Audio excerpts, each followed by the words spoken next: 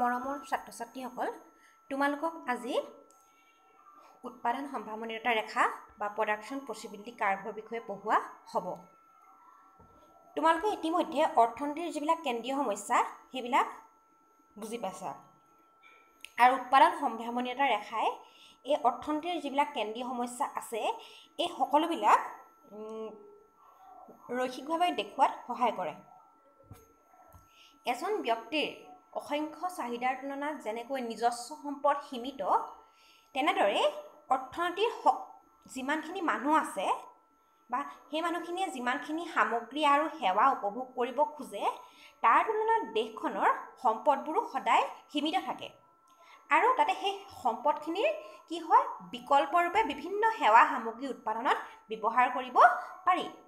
সেইবাবে সমাজখনৰ প্ৰতিটো উৎপাদক সম্পদ কি পৰিমাণে কিমান পৰিমাণে বিভিন্ন সেৱা আৰু বস্তু উৎপাদনত নিয়োগ কৰা হ'ব সেইখিনি অৰ্থনীতিটোৱে স্থিৰ কৰিব লাগিব।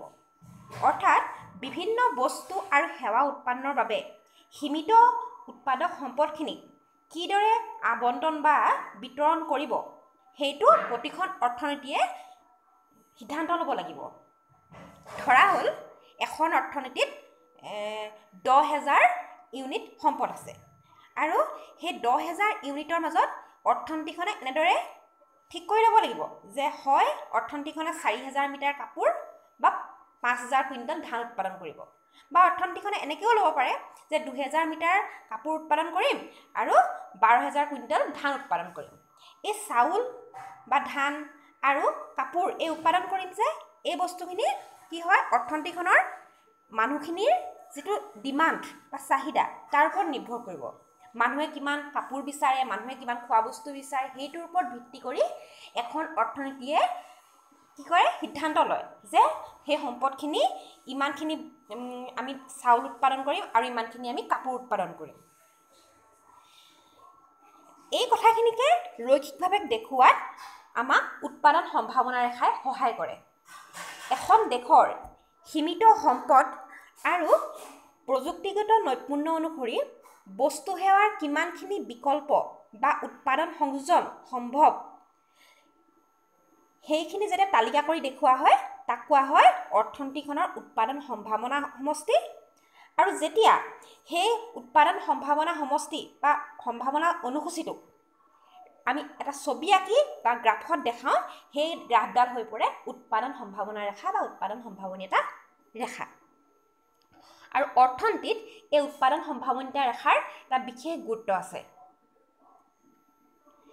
এতিয়া আমি প্ৰথমতে চাওঁ কেনেদৰে উৎপাদন সম্ভাৱনা ৰেখা আঁকিব পাৰি। তাৰ আগতে আমি জানিব লাগিব যে উৎপাদন সম্ভাৱনাৰ অনুসূচী বা সমষ্টি কিদৰে নিৰ্ণয় কৰা হয়। আমাৰ এটা উদাহৰণ ল'লে সহজ হ'ব। ধৰা হ'ল এখন অৰ্থনীতিত মুঠ 40 ইউনিট সম্পদ আছে আৰু অৰ্থনীতিখনে দুটা বস্তু উৎপাদন কৰিব লাগে, এক্স আৰু ৱাই।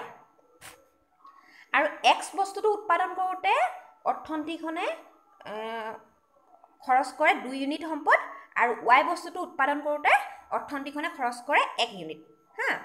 এতিয়া অৰ্থনীতিখনে এক্স বস্তু উৎপাদন কৰিব পাৰে, ৱাই বস্তু উৎপাদন কৰিব লাগে আৰু সম্পদ আছে 40 ইউনিট। যদি অৰ্থনীতিখনে অকল এক্স সম্পদটো উৎপাদন কৰে, ৱাই সম্পদটো নকৰে, তেতিয়া অৰ্থনীতিখনে সেই 40 ইউনিট সম্পদ 40 হৰণ 2 টোটেল 20টা ইউনিট এক্স উৎপাদন কৰিব লাগিব। সেই তালিকাখন চোৱা। আৰু যদি অৰ্থনীতিখনে 5টা একক এক্স উৎপাদন কৰে, তেতিয়া 5 পূৰণ 2 10টা ইউনিট সম্পদ সি এক্স দ্ৰব্য উৎপাদনত খৰচ কৰিব আৰু বাকী থকা 30টা সম্পদৰ পৰা 30 ইউনিট সম্পদৰ পৰা 30টা ৱাই উৎপাদন কৰিব পাৰিব। ঠিক সেইদৰে অৰ্থনীতিখনে যদি 10টা ইউনিট এক্স উৎপাদন কৰে, তেন্তে তাৰ মুঠ সম্পদ খৰচ হ'ব 10 পূৰণ 2 20 আৰু বাকী থাকিব 20 ইউনিট। আৰু সেই 20 ইউনিট কি কৰিব, ৱাই দ্ৰব্য উৎপাদনত ব্যৱহাৰ কৰিব। ঠিক সেইদৰে অৰ্থনীতিখনে যদি ভাবে আমাক এক্স দ্ৰব্যৰ একো দৰকাৰ নাই, আমি এতিয়া ৱাই উৎপাদন কৰিম, তেতিয়া অৰ্থনীতিখনে 0টা এক্স উৎপাদন কৰি 40টা ৱাই উৎপাদন কৰিব পাৰিব। এই যে 20টা x বা শূন্যটা y 5টা x বা 30টা y এইবিলাক যদি আমি যোগ কৰি দিওঁ যে হয় অৰ্থনীতিখনে এটা সময়ত x y এনেকুৱা কিছুমান জোঁট উৎপাদন কৰিব তেতিয়া আমি কি পাম a b c d e এনেকুৱা কিছুমান জোঁট পাম তালিকাখনৰ পৰা কথাটো বেছি স্পষ্ট হ'ব a জোঁটত কি আছে a জোঁটটোত আছে x 20টা আৰু y 0টা b জোঁটত কিমান আছে 5টা x আছে আৰু 30টা y আছে আৰু a b c d e এইখিনি যদি এখন গ্ৰাফ কাগজত আমি প্ৰতিষ্ঠা কৰোঁ কি হ'ব আমি গ্ৰাফ কাগজত যদি প্ৰতিষ্ঠা কৰোঁ কি হ'ব আমি x অক্ষত ধৰিম x দ্ৰব্যটো আৰু y অক্ষত ধৰিম কি y দ্ৰব্যটো সেইবিলাক যেতিয়া আমি এখন গ্ৰাফত বহাই দিম এটা নিৰ্দিষ্ট স্কেল লৈ আমি কি পাম a b c d তেনেকুৱা কিছুমান বিন্দু পাম আৰু এই বিন্দুবিলাক যেতিয়া আমি মুক্ত হস্তে মানে ফ্ৰী হেণ্ড এখনো অলপো স্কেল ব্যৱহাৰ নকৰাকৈ আমি যেতিয়া জইন কৰি দিম এই বিন্দুবিলাক জইন কৰি দিলে আমি ৰেখা পাম আমি তেনেকৈ কি পালোঁ PPC1 ৰেখাডাল পালোঁ এই PPC1 ৰেখাডাল হৈছে অৰ্থনীতিখনত যদি 40টা সম্পদ থাকে কেনেদৰে বিভিন্ন x আৰু y দ্ৰব্য উৎপাদন হ'ব সেইটো কথা নিৰ্দেশ কৰা এডাল ৰেখা আৰু এইডালেই হৈছে আমাৰ প্ৰডাকশ্যন পচিবিলিটি কাৰ্ভ বা উৎপাদন সম্ভাৱনা ৰেখা এই ৰেখাডালৰ প্ৰতিটো পিনটোৱে দেখাই থাকে কেনেদৰে অৰ্থনীতিখনৰ 40 ইউনিট সম্পদ বিভিন্ন দ্ৰব্য উৎপাদনত ব্যৱহাৰ হৈছে x আৰু y দ্ৰব্য উৎপাদন ব্যৱহাৰ হৈছে আৰু এই ৰেখাডালৰ বাওঁফালে আছে PPC2 ৰেখা বা PPC2 উৎপাদন সম্ভাৱনীয় ৰেখা এই সম্ভাৱনীয় ৰেখাডাল কি হয় 30 ইউনিট সম্পদৰ লগত সংযুক্ত অৰ্থাৎ অৰ্থনীতিখনত সম্পদ কিমান বুলি ধৰা হৈছে 30টা ইউনিট আৰু 30টা ইউনিটত সেই একেটা প্ৰচেছতে তোমালোকে চাব পাৰিবা যে অৰ্থনীতিখনে x দ্ৰব্য উৎপাদন কৰিব পাৰিব মাত্ৰ 15টা আৰু y দ্ৰব্য উৎপাদন কৰিব পাৰিব 30টা সেইদৰে যদি কেনেবাকৈ অৰ্থনীতিখনত কি হয় সম্পদৰ সংখ্যা বাঢ়ি যায় তেন্তে PPC কাৰ্ভডাল বা উৎপাদন সম্ভাৱনীয় ৰেখাডাল কি হয় PPC1ৰ সোঁফাললৈ গুচি যাব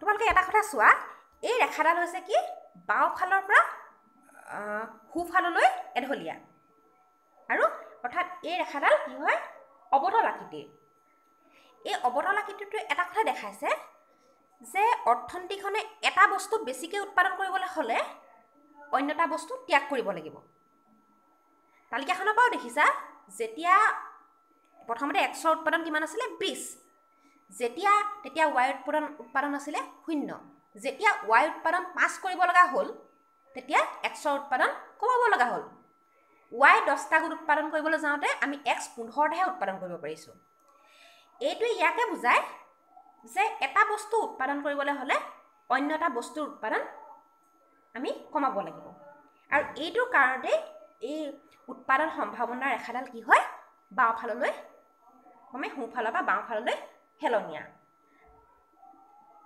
আৰু এই যে হেলনীয়াৰ যিটো হাৰ এই হাৰটোৱে দেখাই থাকে মানে যিটো শ্লোপ এই ৰেখাডালত যদি আমি পিছত আমি দেখাম কেনেদৰে এই হাৰটো উলিয়াব পাৰি কিমান ঢাল খোৱা বা কিমান হেলনীয়া সেই বস্তুটো আমি ক্যালকুলেট কৰি উলিয়াব পাৰোঁ এই হেলনীয়াৰ যিটো হাৰ সেইটো কোৱা হয় উৎপাদনৰ প্ৰান্তিক ৰূপান্তৰ হাৰ আৰু এই উৎপাদনৰ প্ৰান্তিক ৰূপান্তৰ হাৰটো এটা কথা দেখাই থাকে যে এটা বস্তুৰ এটা ইউনিট বেছিকৈ উৎপাদন কৰিবলৈ যাওঁতে আমি অন্য এটা বস্তু কিমান পৰিমাণে ত্যাগ কৰিব লাগে এতিয়া আহিব এই উৎপাদন সম্ভাৱনীয় ৰেখাডাল কি এজাম্পশ্যন বা কি অভিধানৰ ওপৰত প্ৰতিষ্ঠিত প্ৰথমতে এই ৰেখাডালৰ প্ৰথম অভিধাৰণাটো হ'ল যে সম্পদসমূহ অপৰিৱৰ্তনীয় কোনো এখন অৰ্থনীতিত যিমানখিনি সম্পদ থাকে সেইখিনি বেছিও নহয় কমো নহয় এটা নিৰ্দিষ্ট সময়ত স্থিৰ হৈ থাকে সেইটো হৈছে ইয়াৰ প্ৰথমটো অভিধাৰণা 2 নম্বৰটো হৈছে কি এই সম্পদখিনি সম্পূৰ্ণ নিয়োগ হৈ থাকে আৰু সৰ্বোত্তম ব্যৱহাৰ হৈ থাকে কোনো এটা সম্পদ এনেই পৰি নাথাকে আৰু 3 নম্বৰটো হৈছে যে এটা সময়ত দেশখনত যি প্ৰযুক্তিবিদ্যা আৰু উৎপাদন পদ্ধতি থাকে সি কি হয় সি স্থিৰ হৈ থাকে, সি পৰিৱৰ্তন নহয়। যদি ধৰা বাহিৰৰ পৰা অন্য এটা প্ৰযুক্তি আহে, কি হয়, উন্নত প্ৰযুক্তি আহিলে কি হ'ব, সেই 40টা ইউনিট ব্যৱহাৰ কৰি আমি কেইটা কৰিব পাৰিম, দৰকাৰ হ'লে আমি 50টা ইউনিটো উৎপাদন কৰিব পাৰিম। সেইকাৰণে ধৰা হয় যে পৰিৱৰ্তনশীল প্ৰযুক্তি ইয়াত সম্ভৱ নহয়। আৰু 4 নম্বৰ অভিধাৰণাটো হ'ল যে অৰ্থনীতিত মাত্ৰ দুটা বস্তুহে উৎপাদন কৰা হয়। আমি জানো যে আমাৰ দেশত বা অৰ্থনীতিত কি হয়, যিমান মানুহ আছে বহুত বস্তু লাগে, হয়নে? অকল এক্স আৰু ৱাই দুটা দ্ৰব্য বা এক্স আৰু ৱাই ঠাইত যদি তুমি ধৰি লোৱা হয় কাপোৰ বা খাদ্য বস্তু, সেইটো এটা অসম্ভৱ কথা। কিন্তু তুমি যিখন গ্ৰাফত ছবিটো আঁকিছা বা যিখন কাগজত ছবি আঁকিছা, সেইখন হৈছে মাত্ৰ এখন পিঠি আছে, 2 ডাইমেনশ্যনছ। গতিকে 2 ডাইমেনশ্যনত আমি দুটা বস্তুহে দেখাব পাৰিম। আৰু সেইটোৱে হৈছে প্ৰডাকশ্যন পচিবিলিটি কাৰ্ভৰ আটাইতকৈ ডাঙৰ ড্ৰবেক, যে অৰ্থনীতিত বহুত সম্পদ থাকে। প্ৰডাকশ্যন পচিবিলিটি কাৰ্ভডালে দেখুওৱাৰ দৰে মাত্ৰ দুটা সম্পদেই মানুহে উপভোগ নকৰে। কিন্তু যিয়ে যি নহওক, মানে সৰলীকৰণৰ বাবে এই PPC কাৰ্ভডালে দুটা বস্তু উৎপাদনহে সম্ভৱ হয় বুলি ধৰি লৈ গোটেই অৰ্থনৈতিক কাৰ্যক্ৰমণিকাখিনি আলোচনা কৰে। আৰু এই এজামশ্যনখিনিয়ে হৈছে PPC কাৰ্ভৰ আটাইতকৈ ডাঙৰ ডাঙৰ ড্ৰবেকছ। কাৰণ এখন দেশত বা এখন অৰ্থনীতিত কেতিয়াবা সম্পদ ধ্বংস হ'ব, ক'ৰবাত বাহিৰৰ পৰা নতুন সম্পদ আহিব, আৰু সম্পদখিনি পুনৰ্নিয়োগো কেতিয়াও সদায় সম্ভৱ নহয়।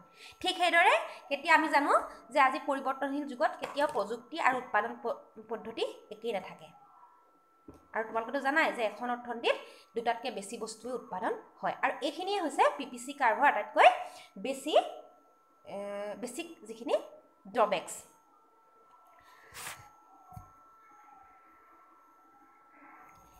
এতিয়া আহিব আমাৰ যিটো লেচন, সেই লেচনটোৰ আটাইতকৈ লাষ্ট ব্লকটো হৈছে সুযোগ ব্যয়। চেপ্টাৰটোৰ আটাইতকৈ শেষৰ ব্লকটো হ'ল অপৰচুনিটি কষ্ট বা সুযোগ ব্যয়। এতিয়া আমি জানিব লাগিব সুযোগ ব্যয় কি। PPC কাৰ্ভ বা উৎপাদন সম্ভাৱনীয়তা ৰেখাৰ পৰা তোমালোকে এটা কথা গম পাইছা যে কি হয়, এখন অৰ্থনীতিয়ে এটা বস্তু উৎপাদন কৰিব যাওঁতে অন্য এটা বস্তু উৎপাদন ত্যাগ কৰিব লাগে। এইখিনিতে আমাৰ সুযোগ ব্যয়ৰ ধাৰণাটো আহে। এটা বস্তুৰ সুযোগ ব্যয় হ'ল তাৰ সৰ্বোত্তম বিকল্প, বস্তুটোৰ মূল্য, যিটো বস্তু আমি ত্যাগ কৰিব লগা হয়। ধৰা হ'ল এখন অৰ্থনীতিত এবিঘা মাটি আছে। সেই এবিঘা মাটি ধান উৎপাদনতো ব্যৱহাৰ কৰিব পাৰি, ঘেঁহু উৎপাদনতো ব্যৱহাৰ কৰিব পাৰি। ধৰা হ'ল সেই 1 বিঘা মাটিত ধান হয় 50 কেজি আৰু ঘেঁহু হয় 40 কেজি। ধানৰ দামো 2 টকা আৰু ঘেঁহুৰ দামো 2 টকা।